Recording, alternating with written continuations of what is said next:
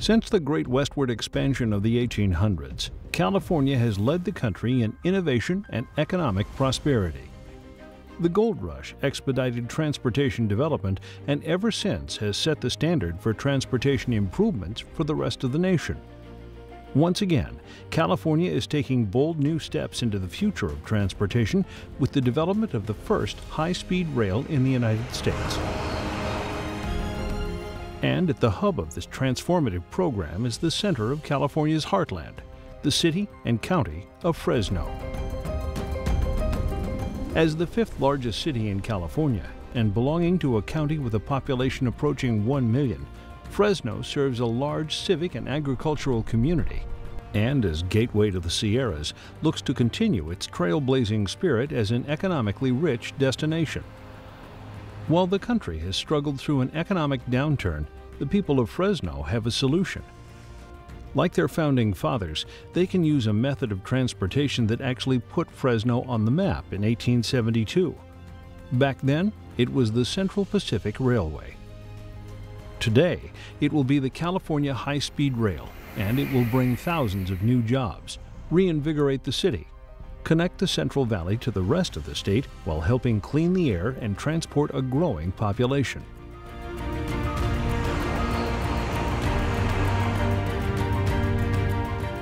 Fresno means ash tree in Spanish, and it was given the name by early Spanish explorers to a stretch of white ash trees along the banks of the San Joaquin River. This is where the initial construction will begin on a stretch from the San Joaquin River Viaduct south to the Cedar Viaduct, crossing State Route 99. It will include 12 grade separations, 2 viaducts, 1 tunnel, and a major river crossing over the San Joaquin River. Entering from the north of Fresno, the high-speed rail will glide over an elevated structure from the San Joaquin River, spanning across the Union Pacific Railroad tracks on a long viaduct. It will cross over Golden State Boulevard and Herndon Avenue before returning to ground level near Bullard Avenue.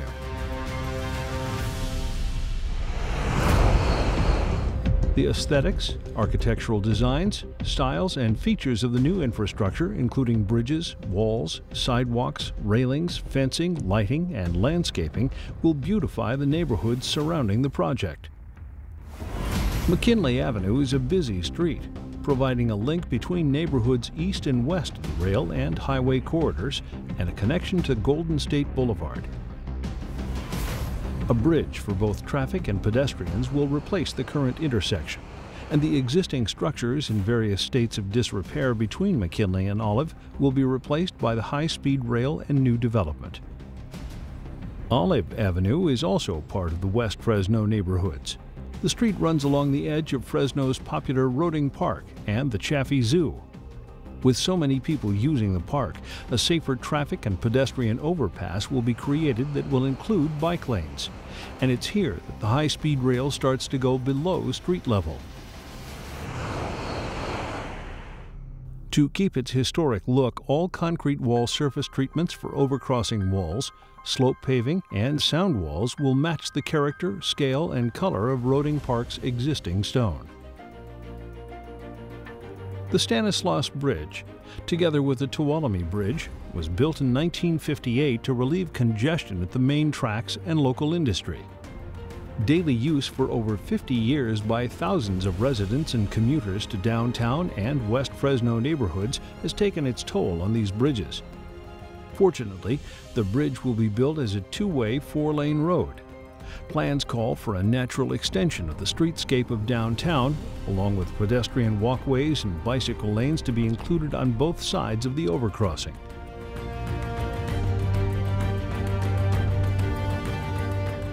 Passengers will arrive at the station at Mariposa Street between Tulare and Fresno Streets. The new train station design will incorporate the old historic remodeled train station that is currently there.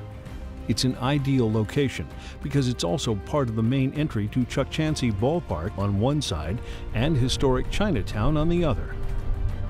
With the expected surge of traffic, especially during baseball season, plans for Tulare include a traffic underpass with normal frontage sidewalks and a pedestrian bridge for continuous access at both ends.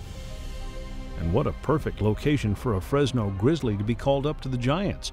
He can be in San Francisco in no time. High-speed rail, the backbone of the rail modernization system, will let Californians breathe a little easier. It's expected to reduce car miles traveled in the state by 3.6 billion miles by 2040. That's the equivalent of taking 317,000 cars off the road daily. The rail system will create transit and pedestrian-friendly development in Fresno that has approved a land use plan that directs growth to infill and redevelopment in the city, while limiting expansion into prime farmland on the city's outskirts. The California High-Speed Rail will chart a new future for the city of Fresno, where they will work hand in hand with the city to make improvements that will help give Fresno a fresh and exciting new look. But most importantly, it shows California's continued mission to set a standard for the rest of the country and to provide a transformative investment in California's future.